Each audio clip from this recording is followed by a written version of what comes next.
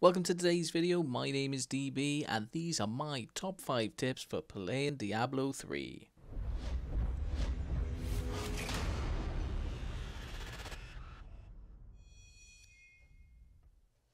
So, tip number 1 is elective mode. As you can see here, I have got 3 skill set from the hunting panel. Now I can only do this because I have elective mode on. So, what is elective mode? Well, elective mode, if you go under gameplay and see here, is enable full customization of skill selection and placement on the action bar. So when you first log in, Diablo doesn't allow you to change what these skills are. So you have your primary skills, which you can go in and that's fine, but you can only use primary skills as your primary key. Then this is a secondary key, but because I've changed it, it's archery. But if I don't have elective mode, I cannot change again. So I'm stuck with that function now. But if I have election mode ticked back on, what you will see is now I can change and I can put in whatever I wish to put in there. That's elective mode. It's really helpful. It makes you customize your build and play the way that you want to play. Tip number 2 is force move. When playing Diablo 3, especially as someone like the Demon Hunter, sometimes you get into a rabble and you try to get away but you end up shooting them, like so. So what annoys me the most about that is that you can't get round them, or you're trying to get away but you end up hitting an enemy. Now if you hold a specific button, which is generally spacebar, you can now move without actually clicking your primary skill. So you can avoid these enemies fairly straightforwardly. Let's kill these off quickly. So let's take a look. If you go to options and you go to key bindings, a little bit further down you have force move. So it's automatically set up as space, but again you can just click and change and then you can sort it out yourself. And that's tip 2. Tip number 3 is when you see a orange star or brownish star, that is a legendary item drop. Make sure you go and get it, click it, lovely.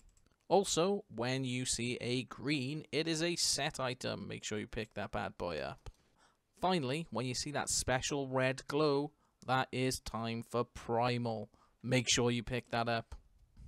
Tip number 4 is the Gem of Ease. Once you've got this legendary gem and you level it up to over 50, every monster kill grants at least 3,150 experience per kill.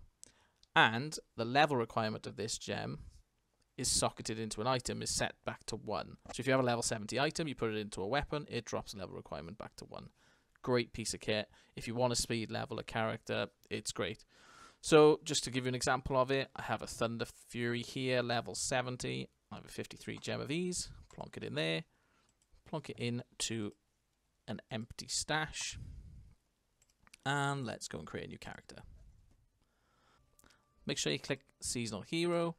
And let's call this Hints.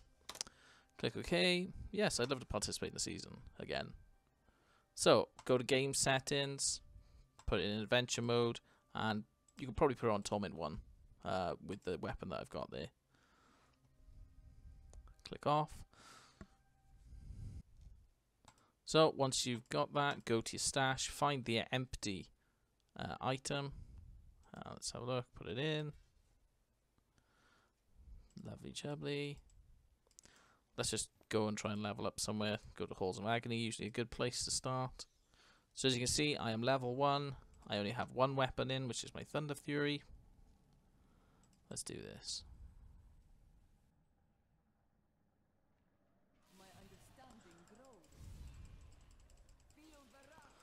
So as you can see, I am already level 18 and I've just walked in. 19, 20... 21. There's no comparison. I just leveled up. I'm leveling up faster than Diablo can think I am. It's great. Tip number 5, and by no means least, is hotkeys. So when you have a skill that you need constantly up at all times, like for my Unhallowed Essence build, I need Vengeance up at every maximum possibility. What I need to do is hotkey it. So what hotkey does is once the timer runs out and it's fully regenerated, it'll pop again without me having to do anything. So to do that, I need to go to Options, go to Key Bindings, and look at Action Bar Skill 1, 2, 3, and 4. So that's 1, 2, 3, 4. Numpad 3 is my Vengeance. So to hotkey it, I need to press numlock and number 3 at exactly the same time on my keypad. So what I'll do now is once the cooldown is finished, it will pop it again and I won't have to press any buttons. See, it popped and I didn't press a button. You can also do this with your other skills. So now I need Companion. So once Companion's done, so now I've done 2 of my 3 skills that I need to get completed. So I do number 4 as well.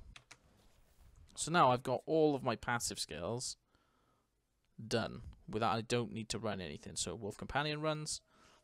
Now all I need to focus on is my Vault, my Evasive Fire, and my Multi-Shot. And that is it. That's hotkeying. It makes the builds a lot easier. It makes you more consistent and stronger for longer.